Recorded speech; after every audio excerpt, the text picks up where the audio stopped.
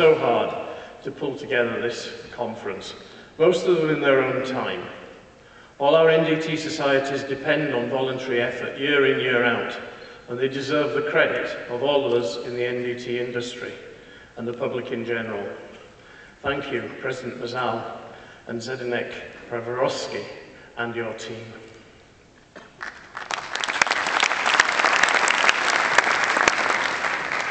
The opening video demonstrated very clearly, with lots of interesting examples, the real importance of NDT.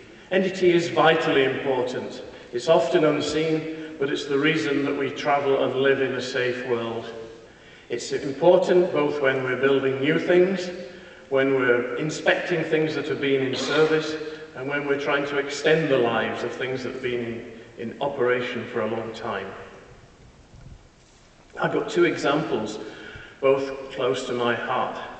An iconic bridge in Scotland, the Forth Road Bridge, was opened in 1964. But non-destructive testing has found multiple breaks in the main suspension cables. So many that a continuous monitoring system, acoustic monitoring system, had to be installed in 2004. They found many more breakages, and it was decided that there would need to be a new bridge. So a new bridge is being built at a cost of £1.5 billion. Construction's well underway. So NDT monitoring now is allowing the bridge to continue to be used, but it has given it a life sentence. My second example is a power station, two nuclear power stations in the UK that I worked on when they were being built in the late 70s and early 80s. Well, in August this year, the owner of the power stations, EDF Energy, reported that the 4 reactors had to be shut down to allow a detailed program of boiler inspections to take place. And this was because during in-service inspection and monitoring by long-range guided wave ultrasound, a relatively new technique, a crack had been found in one of the boiler spines. The right-hand picture shows a boiler being lowered into its space in the reactor. There are 32 of these, and the whole boilers hang from a spine tube, and a crack in there is serious. Safety is paramount, so EDF have shut down the reactors, and I calculated that the loss of generation revenues is about £50 million a month until this problem is solved. And I'm sure the solution will involve NDT, diagnostic technologies, and continuous monitoring. Our conference, the 11th European Conference, sits in a chain of a 4-year cycle of conferences between world conferences, the last in Durban in 2012 and the next in Munich in 2016. Last year we had the Asia Pacific Conference in Mumbai. That was a great success.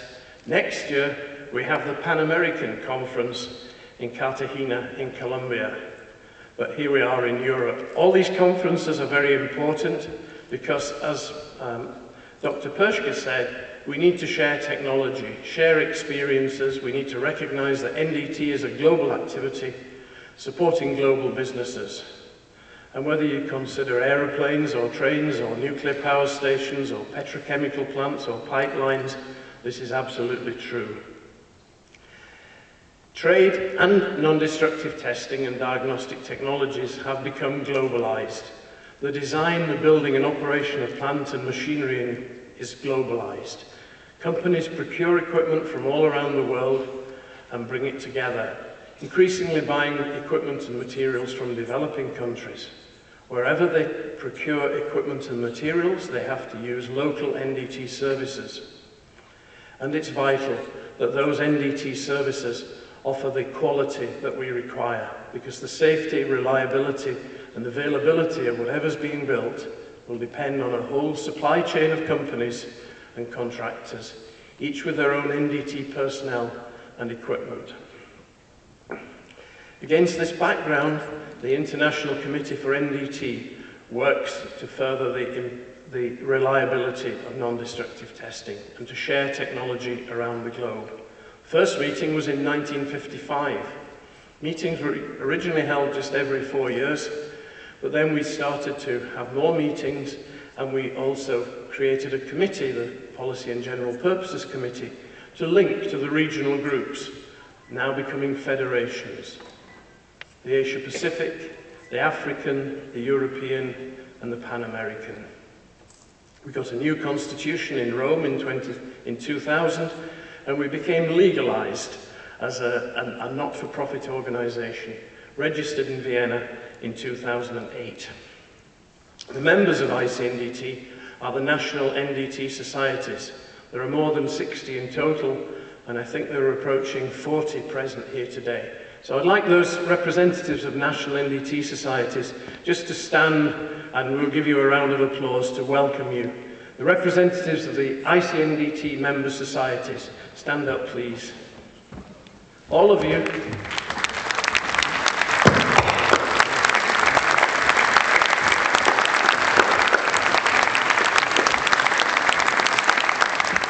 And if there's anybody here from a country that doesn't have a national NDT society, which is a member of ICNDT, you should come along to the General Assembly meeting and we'll introduce you and you can talk about setting up your own society.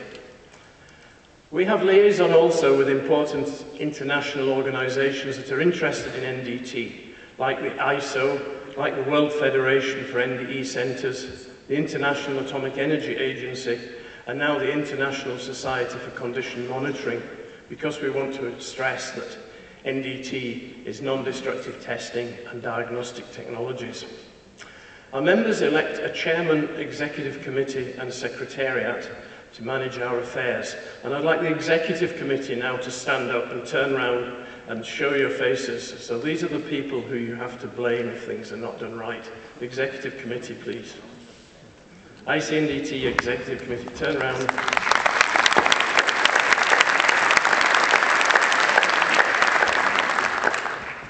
Our secretariat is provided by the British Institute of NDT, and we're grateful for their help, and for David Gilbert as our secretary.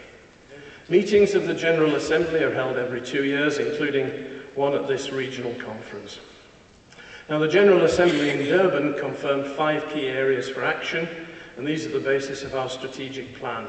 Support for NDT societies, promotion of the importance of NDT, NDT qualification and certification, NDT education and research, NDT radiation safety and security. We will update our strategic plan this week through to our actions to our next elections in 2016. I want to mention some of the things we've been doing, and I would like to mention the launch of 3 major ICNDT initiatives to harmonize certification.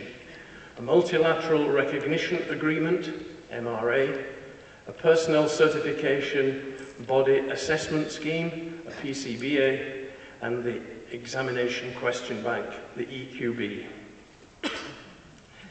Under the multilateral recognition agreement, 30 national societies listed in the slide have signed the agreement and thereby formally agreed to recognize the certification awarded by the personal certification bodies which are registered with ICNDT. Currently, we have 7 certification bodies registered with ICNDT: the Australian Institute, Inspec Certifionti in Finland, UDT Cert in Poland, Relacra in Portugal, RTC in Russia, UKSRI-NDT in the Ukraine, and PCN. Those 7 personal certification bodies are recognized and registered with ICNDT, and we're looking and expect more applications. In fact, we've heard about more applications already this week. The next initiative was the ICNDT Examination Question Bank. This is a very important platform for harmonization. It contains more than 7,000 questions over 3 levels, level 1, level 2, and level 3, and 7 methods, plus questions on TOFT and questions on radiation safety. They're classified by industrial sector, and they can be combined for multi-sectors. They comply with the ISO TR 25107 syllabus. They're available in English and Spanish. and they're contained in a management application software which has been updated. It generates questions for examination papers, and it generates data outputs for statistical analysis. It's available for purchase by ICNDT member-nominated PCBs. Users so far include Korea, Argentina, South Africa, Finland, and China. We have just revised our ICNDT guide to a new version, October 2014, which, subject to transport arrangements, will be on our ICNDT stand. The guide has been reinforced to reinforce the key messages in the new international standard. It includes recommendations to NDT societies and certification bodies which operate outside their own national boundaries, and encourages them to work closely with the NDT societies in the countries where they're working. It has an appendix on the MRA, the PCBA, and the EQB. It has an appendix on ASME to explain how ASME codes have moved forward somewhat towards recognizing EN 9712 certification. And finally, it has an appendix listing the personal certification bodies which offer ISO 9712 certification and their status, whether they are accredited and whether they are registered with ICNDT. There are other actions underway in ICNDT to better document how different certification bodies are implementing ISO 9712 and to debate the open items in the standard. This work demonstrates that while different PCB schemes can be recognized, they are not identical. It also provides the opportunity to identify best practice and influence future updates of the standard. The next area of activity is education and research. We've promoted regular workshops at major conferences, including one at QNDE in Baltimore and another one at the APC-NDT in Mumbai on NDT education at all levels, graduate, technician and graduate. At this conference we have, as has been mentioned already, a workshop on NDT research on Wednesday afternoon as part of the European Research Day. The objectives of this workshop are to seek to demonstrate the importance of NDT in the 21st century and to identify critical research needs. We want to develop a prestigious booklet and a lecture suitable to present to senior representatives of engineering institutions and academies of science. Some words about NDT research. NDT research extends from the fundamental research through to applied R&D. At the beginning of this funnel, you will see many, many techniques that are invented. One of them, radiography, was invented by a Nobel Prize winner, Röntgen, and that technique and many others have gone through to being fully established techniques, standardized with training and certification set up. As they move through this funnel of technology readiness levels, they move from laboratory to prototype to field trials to fully commercialized. I want to make the point that NDT research is valuable right through this funnel, from brand new techniques and fundamental science through to research that is connected to feedback from field experience of established techniques. Valuable opportunities for research at all technology levels. I welcome the support by the Czech government for research development and innovation, and hope that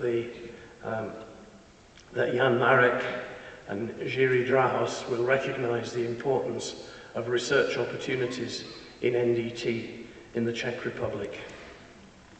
So we hope to see some of you, many of you, at our workshop on Wednesday afternoon. Finally, our vision for the future of ICNDT. I think we're moving forward now. We are becoming more mature, and we need closer cooperation with the regional federations. We don't want to compete with the regional federations, we want to work more closely with them. And this is part of our plans now in ICNDT, which we'll be discussing at our meetings this week. I imagine in future jointly funded projects with regional groups and with member societies and external agencies. Our objective will be to maximise efficiency, avoid duplication, and do the most valuable work that we can find.